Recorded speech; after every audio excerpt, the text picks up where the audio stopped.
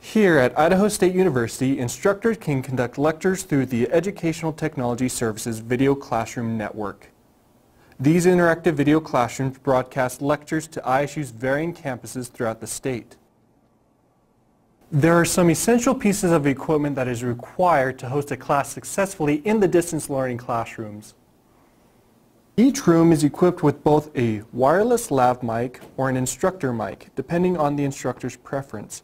It is important to make sure that the microphone is directed at the speaker's mouth, but is not too close, creating audio that is not understandable. Usually below the chin, no more than 6 to 8 inches. When attaching the microphone, make sure there is a distinct loop in the clip. Also be sure to clip it to the piece of clothing where it will not be rubbing against anything, such as a scarf or sweater or jacket. Also, make sure to keep hair out of the way of the microphone, as this will create an unwanted muffled sound in the recorded audio. Be sure to test the audio before the class starts in case of any problems that may arise. This can be done by asking the students in the other locations if the instructor can be heard. At the instructor station is the Extron touch panel. This interactive touch panel allows for the instructor to control the classroom technology and with the push of a button, switch between the instructor video camera, computer presentation, or the doc cam.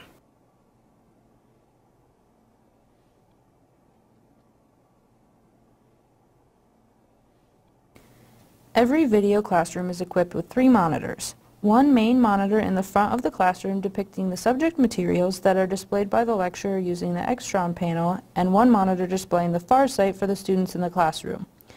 The third monitor is located in the rear of the classroom for the lecturer to view the students located in the far sight locations. There is a camera located above the rear monitor that shows the professor, so as they are speaking to the students in the other locations, it appears as though the instructor is looking right at them. Each video classroom is installed with a computer which is connected to a Smart Symposium interactive monitor.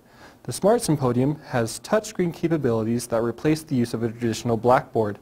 Many of the math and science faculty utilize this tool and the software associated with it to replace the use of a doc cam, to initially have a digital copy of the class notes.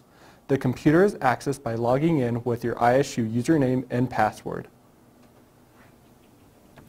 Another useful tool to faculty are the document cameras. These are the digital overhead projector cameras that allow for students to see the textbook, photographs, overhead transparencies, or any writing an instructor may do on paper.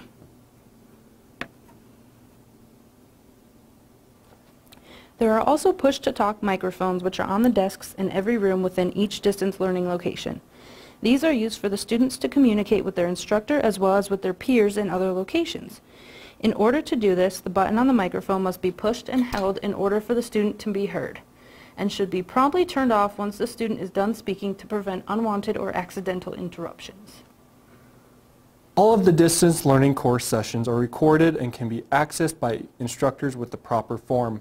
The form is online and can be filled out to gain access to the recorded session that can be linked to their Moodle course.